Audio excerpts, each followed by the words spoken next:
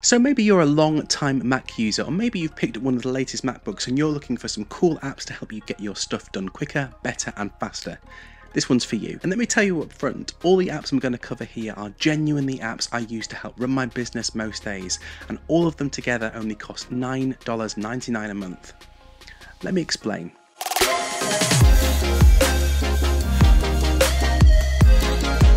So this video is going to be about some of the most useful apps I use for my MacBook most days to help me stay productive, speed up my creative workflows, and generally level up how I use my Mac to help solve problems as quickly as possible.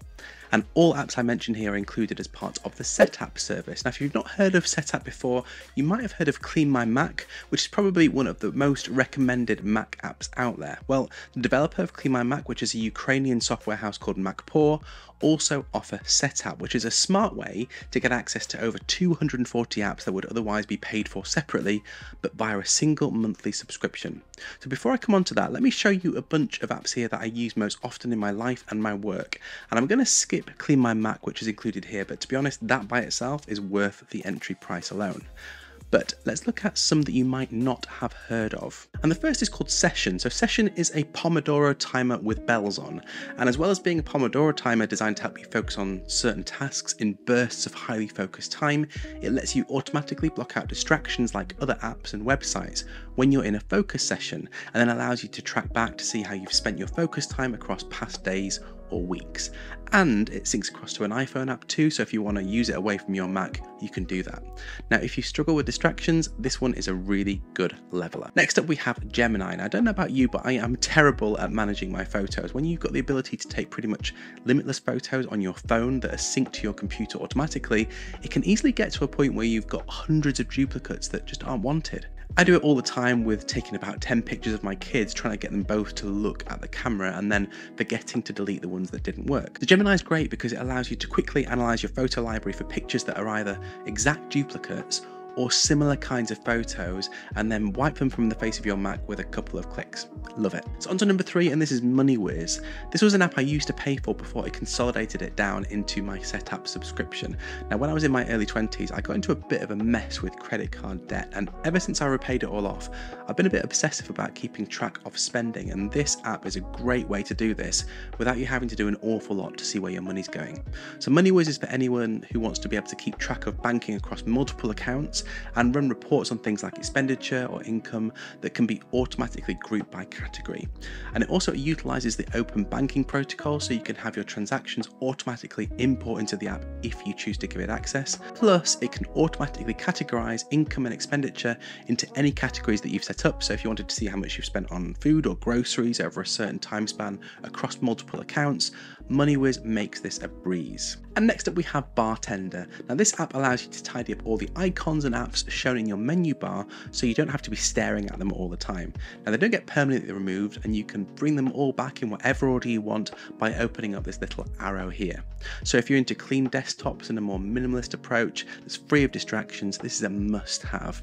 And within all of this, there's a little bonus app. This one is for the geeks. This is called iStat menus. Now, this lets you add a custom set of information into your Mac toolbar to track things like CPU and GPU consumption and memory usage in real time. Now, I'm running an M1 Max MacBook Pro at the moment, so it's quite rare that I'm taxing all the CPU or the GPU cores, but if things start slowing down, I can see quickly at a glance which of our apps are hogging all the power. And next we have Vidcap. This one's quite specific to me as a video creator, but I've started using it quite a lot as it saves me so much time. Now, I don't put captions on my long form YouTube videos like this one, but I do often repurpose sections of my videos for Instagram or YouTube Shorts or for TikTok. And using this is as simple as loading in your video, telling it what language you want, and it'll even do translation for you, and then letting it do its thing. Now, you can also alter the way the text appears and then customize the timing, add things like emojis if that's your thing. Now, my options to do this at the moment are to outsource this to a video editing company or spend time typing these out in my Final Cut timeline and making sure the timeline is exact to the video. It's a mega detailed job and really not for me. So this app makes what would be either a very expensive outsourcing job or a time-consuming personal job just as easy as pie. Finally, we have Downy. Now, occasionally I've got a need to reference or include an extract of an existing YouTube video in one of my own. But unless you subscribe to YouTube's own subscription service, most videos won't actually allow downloads. enter Downy. So to download your own copy of pretty much any online video, not just from YouTube, you copy the URL, paste it into the app, and then it'll grab you a copy in whatever resolution you tell it to. Now obviously if you are using another creator's work in your own, you should definitely check permission first and make sure they're credited appropriately, otherwise you're likely to be slapped with a copyright strike faster than you can say plagiarism. So there's a 6 or 7 of the Setapp app collection that I use most days, certainly multiple times a week. And as you can see, the full collection of 240 plus apps is split out into use cases and collections to make it really easy for you to find what you're looking for, and then you only need to load onto your Mac what you need. And regardless of what you have installed, they all get updated automatically, so you know you're always on the freshest version.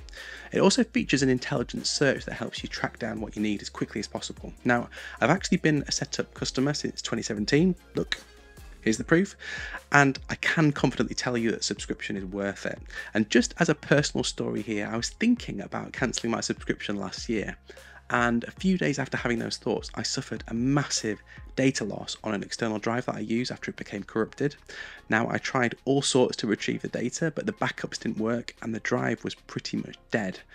Until I had this thought, maybe Setapp has got a solution. Turns out there was actually an app in there called Drill, which allows forensic analysis of any drive and possible retrieval of files that look like they might otherwise be gone. And guess what? It worked. Now, this would have potentially have cost me weeks of time and vast amounts of money to put right just by myself, but I was able to get everything restored within a couple of hours thanks to my Setapp sub. True story. So if you're interested in checking out Setapp for yourself, you can access a week's trial at the link below. If you like it, it's then $9.99 a month. There are also plans that include iOS apps and team plans if you wanted to use this in your workplace. Now, if you do try this out, let me know down there in the comments which are your favorite apps in the collection. And of course, if you've got any other questions or comments or thoughts, again, I'd love to hear from you. And folks, as always, if this has helped you out at all, please let me know with a like. And if you'd like to see more, maybe even a cheeky subscribe. See you next time.